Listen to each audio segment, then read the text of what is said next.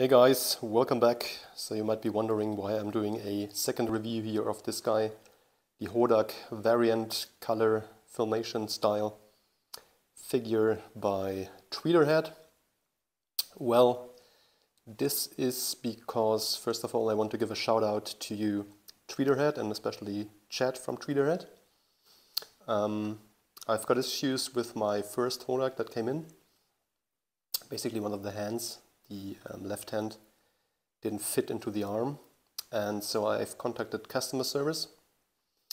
To be honest, back in March, so it took quite a while until this got resolved, but then Chad once at a time then took care of me, and basically they exchanged the whole statue and sent me a new copy, which is this one here, and this is perfect, first of all. Second, I really like that kind of attention, because if you send a replacement part when something is broken, then sometimes that replacement part arrives either broken or doesn't fit, because the pieces of a statue are usually meant to go with that specific copy, and so you sometimes have more problems with the replacement parts than with the original part, to be honest.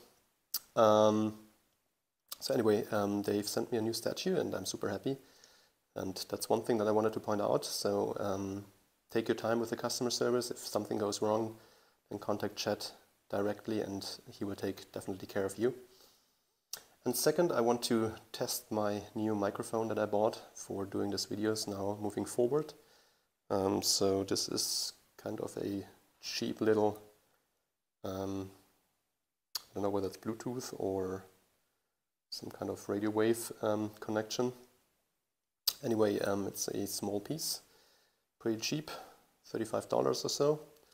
But I'm now connected here with the microphone here on my shirt, and I hope the sound is better than with just the iPhone, which always was a bit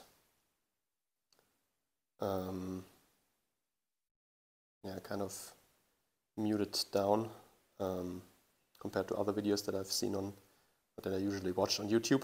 So I hope this is better. But without boring you anymore, let's take a quick look at this figure. There's another video review, of course, on the channel of this guy here. So I will do this really quickly. Still love this figure. So cool.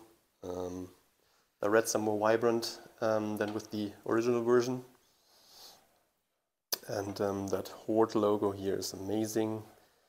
Also like the design here, kind of like a Castle Grayskull vibe to it, with the rocks in green, but also a Horde layer here with the more technical, mechanical kind of surface.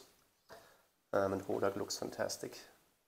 Super nice execution here by Tweeterhead. Love the design and those filmation colors with that cannon hand and that head sculpt here, which also was the exclusive for the other version, but which of course fits this blue version much better than the gray and black one. It's just awesome. Really love it.